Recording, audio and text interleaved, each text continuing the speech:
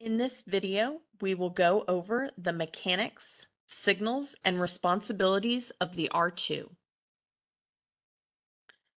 The R2 has a very difficult position in officiating. They are there to assist the R1 and really help out with net calls and centerline violations. The R1 is focused on watching the ball, so the R2 really has to help out and not just watch the ball, which is very hard on those of us who love the sport. It's hard to not watch the ball, but as the R2, you've got to train your eyes to see the game out of your peripheral and make sure we are keeping our eyes on our responsibility. Some of our areas of responsibility as the R2. Before play, we are going to be watching the receiving team and we are looking for possible alignment faults. But in this video, what we are going to focus on is during play. The R2 has to transition to get to the blocking side. We are going to be watching the net and watching the center line for violations. And we're going to be helping the R1 whenever possible. During play, our primary focus is going to be the players at the net faults. No touch with the body is allowed at all, even outside the antenna. This might be a slight modification from some other leagues that you have been in. There are many different rule sets out there. For VBA, we use a combination of USAV, National Federation rules, and then we add some slight modification on a couple other rules as well. So we want to make sure that players are not in the net. This is a safety thing. No part of the body is allowed in the net during play. Centerline faults. Here's another one that's slightly modified. This is our VBA centerline modification. It is permitted to penetrate into the opponent's space under the net, provided that a whole hand or whole foot does not cross the center line and it does not interfere with the opponent's play. So this means that hands and feet can be on the center line as long as it doesn't interfere with play. Once the full hand or a full foot or any other part of the body crosses onto the other side of the court, it is illegal. That is a centerline violation. And the R2 is specifically looking for these things. They are not watching the ball and watching for doubles and watching for prolonged contact. They are focused on the net when the play is at the net and the center line. Our secondary focus will then be to assist with some back row violations, assist with 4 touches. So if the ball is hit into the top of the net and it doesn't quite make it over, the blockers are there, but the ball never hit the blocker's hands, and then the player pops it out and touches it 4 times, we can give our partners, our R1, a subtle 4 hits signal on our shoulder showing I did not see a touch on that block. The R1 has the actual authority to make that call, but as the R2, you're going to assist and help them out. I did not see a touch. The R1 can go with that if they didn't see it either, or if they said, nope, I saw one, they continue play. And the other primary and secondary focus is make the R1 look good. They have all the pressure on them. They are the ones that everyone is looking at. They are the ones making these calls. Help them out there as much as you can. Make them look good. So as the R2, you're going to transition from side to side during play, endeavoring to end up on the blocking side. This is the best position for you to see net violations, center line violations. You don't want to get stuck behind the pole. If you learn how to transition from side to side, it will help you get to your best positioning. This is very difficult to learn how to do. And at the beginning, before you get it down, it is okay to start on the receiving side before the serve and just stay there. Make sure you're in a good position. You're not blocked behind the pole, so you're not missing anything. And just stay there and then practice the transition and you'll start to get it. It'll become easier with time. It's kind of just like a little dance. It's just step over, step back over, step back over, and it's a very small transition window. We'll see some examples here in a few minutes. Like I said, you want to step out, make sure you're not behind the pole. So as the R2, make sure you're stepping out and you're going to be fully visible and you're going to repeat the R1 signals. So the R1 is going to show point to the right. You will mimic that. You will step out so you're not blocked behind the pole. You'll mimic the point and then you will mimic what they saw. You will mimic their out signal. Don't leave the R1 in displaying signals unless you are the one making the call. So let the R1 make the signals. We know that you know the point goes over here and the ball was in, but let the R1 do that. They may have seen a touch at the very last second that you didn't see. Let them make the call, you mimic.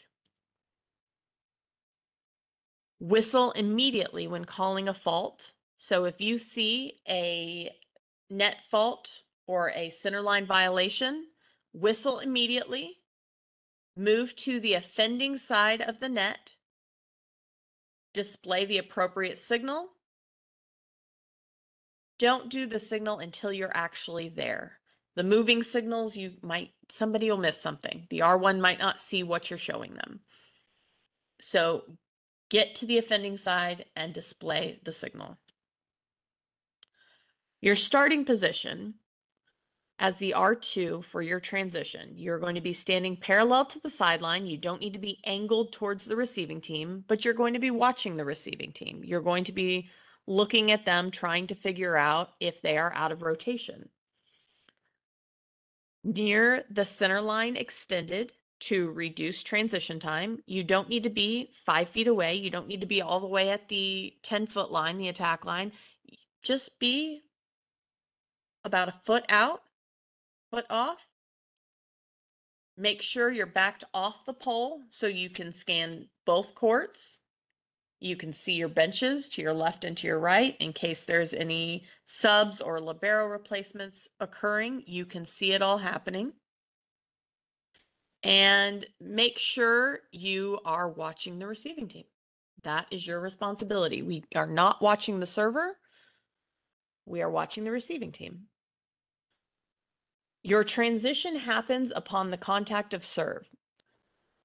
So you want to get set well before the second contact so that you can help the R1 with different things like down balls, touches, blocks, back row play, some possible ball handling. If the R1 is blocked from seeing it, you can give some help on it.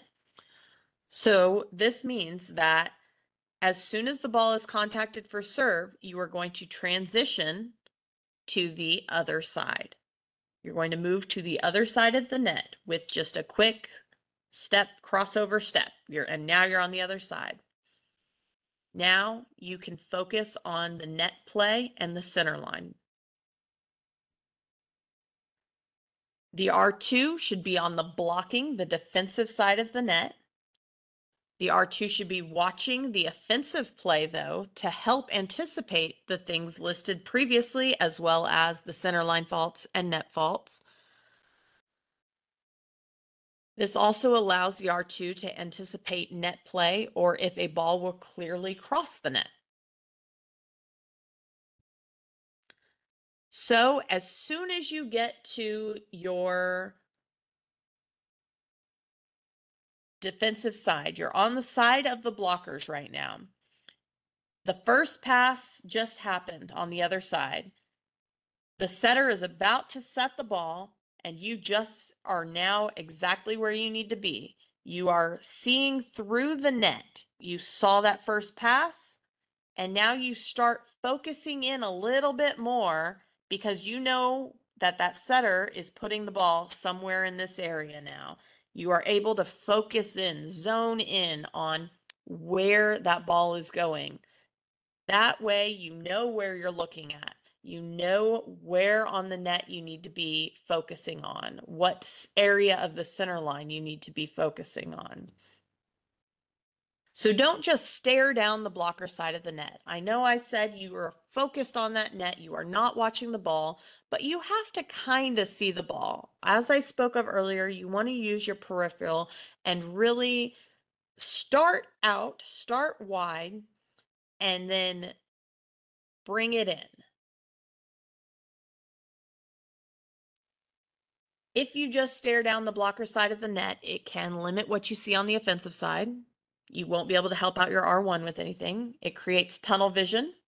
It makes the R2 prone to lean in towards the court during net play. You don't need to be leaning. You need to stay open to both sides, and that includes watching the offense so one can see the play develop. You need to know where it's going to go so that you can focus in on it. You can make minor body adjustments to better focus on possible net, centerline faults, blocks, and touches. Just like the line judge position, you don't need to stay in one specific place. If it makes sense for you to move out, for you to open up, if the ball's coming and it looks like it's coming outside the antenna, get into a position that can help you see if it's going outside the antenna or if it can make it inside. Your transition should happen when the players transition off the net. If play is still on the net, you don't want to leave yet. If there was a block and somebody hit it again and it's blocked again and it's just staying in that like 6 to 10 feet right by the net, do not transition. Early transition can lead to missed net and center line violations while players are still at the net. Late transitioning can cause getting blocked from the net, centerline play, by the pole. That pole gets in our way all the time. It reduces the ability to anticipate and effectively see where the next play is going to develop, and you won't be able to assist your R1 with back row violations. So the R2, remember, we want them to be stationary by that second contact of the ball and able to see the attack line through the net and around the pole. So you still, by that second, you still kind of want to be open to seeing everything. Once that second contact, once the setter takes the ball and sets the ball, that's when you start focusing in on where the ball is on the net. Transition with the shoulders square to the sideline and watch the entire play on both sides of the net. Don't turn your back. That will cause you to lose sight of half of the play. So make sure when you're transitioning, you're staying square to the net. You are not just turning and walking over and then turning and walking over. Stay open to everything. And just remember over and over again, don't follow the ball. We cannot be just watching the ball. We cannot lose sight of the net. Here is an example of everything that you should not be doing. Watch our R2 across the net. They are not watching the net. They are watching the ball. Their transitioning is awful. They get stuck behind the pole. They're leaning around it. They can't see anything. Let's take a look. So clearly watching the ball, lazily walking back and forth, not on the right side of where she's supposed to be. Just missed the net right there. Still just watching the ball. we've got to keep our eyes where they belong. Concentration is definitely key. Let's watch this one now. Here's a different play. Well, she kind of watched the net there. Now she's just leaning around, getting stuck behind the pole. She's on the wrong side completely. Didn't call the net violation. Didn't do anything there. Not helping out the R1 at all. She was kind of useless. Here's another example of things not to do.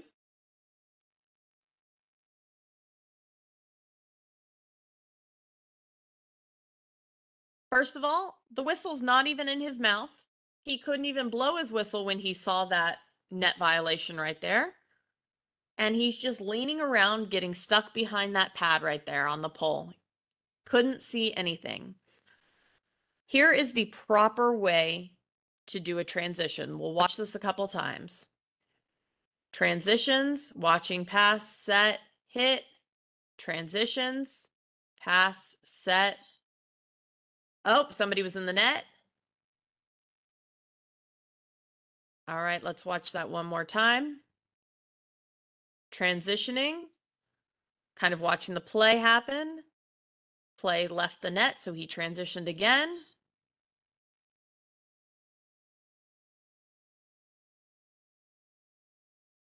What he did there at the end, he blew his whistle. He got to the fault side. He told the R1 there was a net violation. It was this number. The R1 said, I agree, and awarded the point, and our R2 mimicked the point. Let's watch one more time for that and watch the footwork. He's not getting out super, super far, but he's getting into good positioning so that he can see the play happening. Does a little side step there and back step. Tweet, net, this number. I agree. All right, award the point. That is what we want to look like. Until you're able to really do this, you can, like I said, just stay on the receiving team's side and make sure you are focusing on the net. Start practicing though, little by little. If you get off, if the play ends up, 3 times in a row, it got blocked, stay put. You don't need to move. If you get off and you find yourself on the attacking side instead of the blocking side, take a second, let the play happen. Don't stand behind the pole. Make sure you are out so you can see the whole net, so you can see the play. And then once the play gets back onto the other side, you can transition again. Couple other little things that you do as the R2 besides your main focus on the net and the center line are substitutions. In VBA, we don't have a ton of substitutions. Most of the time, the teams don't have that extra player or extra few players to sub. But if you do, it's a double whistle, tweet, tweet, sub, and you can allow them in. Then get back to your receiving side and give the court back to your partner. If you're already on the receiving side, you can go ahead and just stay over there.